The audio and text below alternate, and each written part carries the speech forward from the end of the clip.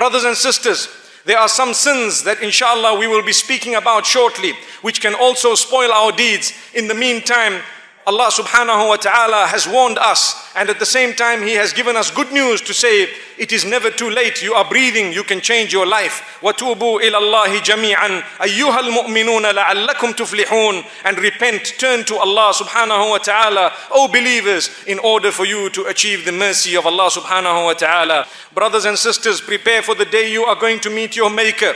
For indeed, that is a day that is evident. It is a day that is coming without doubt. Brothers and sisters, there is a misnotion that we live once, so enjoy your life. The reality is we live every day, but we die once. Allahu Akbar. I want to repeat that. Brothers and sisters, there is a misnotion that we live once, so enjoy your life. I would like to tell you that we live every day, but we die once. So make sure you've prepared for death. Brothers and sisters, take account of your deeds before they are taken account of.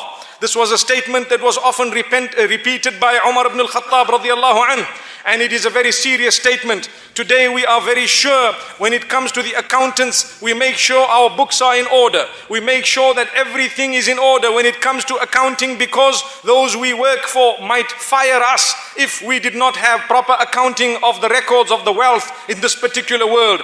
Why don't we realize that there are far more important accounts when it comes to the deeds that we have done in order to present to Allah subhanahu wa ta'ala? May Allah grant us goodness. Brothers and sisters, one of the ways that deeds are spoilt is when we have done good deeds on one hand, but on the other hand we do bad deeds as well. A person who engages in major sin and does not repent to Allah subhanahu wa ta'ala, if they die upon that condition, perhaps they may have spoilt many other deeds they have engaged in.